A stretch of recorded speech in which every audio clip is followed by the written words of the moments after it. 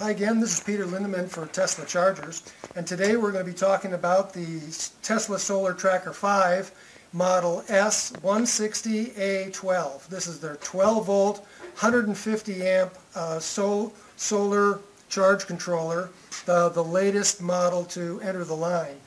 And I want to talk a little bit about the operating features of this unit and all the other Solar Tracker 5s.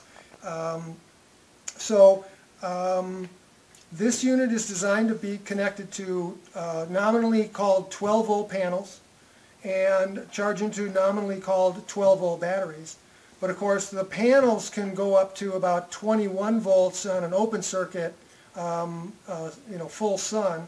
And the batteries, of course, the 12 volt batteries, if you've been watching all of our materials and all of the stuff on rejuvenation, you know we're going to try and charge those batteries up to about 15.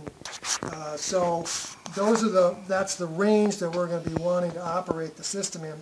This meter is only available on the 160 model, and each unit has a red light and a green light. And so right now this unit is connected both to the batteries. Down here we got some L16s. These are big 500 amp hour 6 volt batteries. We've got two of them in series here, and they come out to these terminals here. So this is the output, or the battery connection. These other connections for the input here go over to this power supply, and all these units are operated and tested for about a week or so before they're shipped by being powered by a power supply.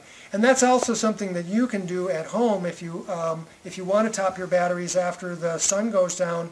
You can get yourself a power supply, plug it in to a secondary source of electricity, and use the unit plugged into a power supply. So this has both an ampere rating here and a volt rating, and this thing maxes out at about 50 amps output. This, of course, can take up to 150 amps input. So this is only about capable of producing about a third of the kind of power that this thing can run on. But what I want to do is I want to turn this on and show you a little bit about how this works and what happens with the lights and the meters. So there's a couple of fans that are going to come on, so I'll try and talk over this as it comes on. So this is the on switch. I'm gonna kick this on, and immediately we can see that it goes right to the top. We've got it set for maximum input, 50 amps, and about 18.4 volts here is what we're supplying this to charge the batteries. And if you look on the specification sheets that we have on Tesla Chargers website, you'll see that this is this voltage, about 18.5, is the nominal maximum that we're recommending that your solar panels can produce to run one of these Solar Tracker 5, the 12 volt models. I'm going to bring this back up.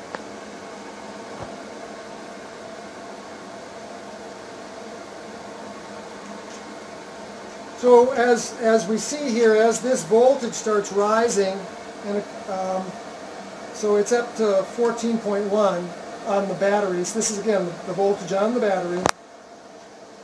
We've got the voltage on the input here at 18.6, and you can see that the current is already dropping as these two voltages start coming closer. And so this is the typical operation of any of these Solar Tracker 5s.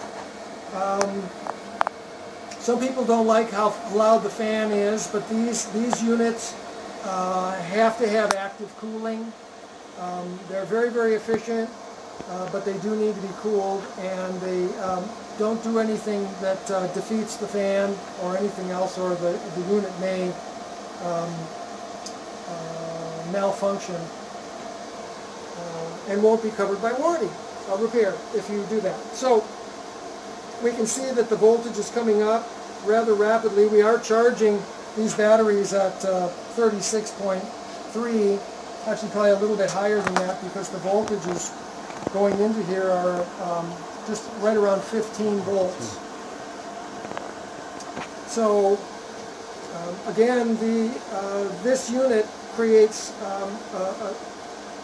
the most unique set of circumstances for any solar charge controller, because it protects the batteries from dropping out of a charge mode during the day, even if you ask your inverter running from the batteries to deliver power or anything else. The batteries stay charging because of the operation of the Solar Tracker 5. So this is the standard operation of it. This green light comes on at what voltage, John? 15. 15. So when the green light comes on, it'll continue to rise slightly, but it comes on at about 15, which means you've basically 14.8 it'll come up. It'll start coming up. So it very gently tops the batteries with very little off-gassing or any other damage to the battery. The batteries don't heat up being charged this way. It's really great. And so that's the Solar Tracker 5. This is the model S160A12, and there's also a 24-volt model for it. And we wanted to show you the inside of this amazing Tesla Solar Tracker 5. And basically, this is why we tell you you can't defeat the fan. You can see this huge cooling jacket in here where the air is flowing through, and all these transistor switching devices in the system. This is what needs to be cooled continuously. And so the system is designed. There's no digital control of this. This is a purely analog device, and so there's nothing to break down. And it's got huge circuit breakers and huge wire and all this kind of stuff on the inside, and all this stuff needs to be cooled properly. And we just wanted to show you that when we say don't defeat the cooling, we're not trying to blow smoke or anything else. This unit really needs that feature to run properly. And so we thank John Bedini for letting us open this thing up and show you, so you can understand what this amazing technology is really doing.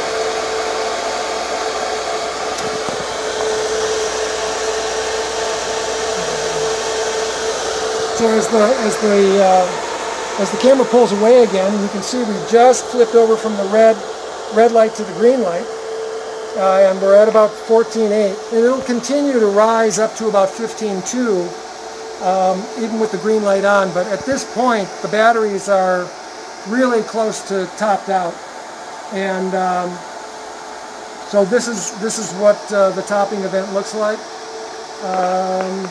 And so this is where you want to get to at the end of every solar charging day. If you can get to here, your batteries are going to last for years and years and years and years and years.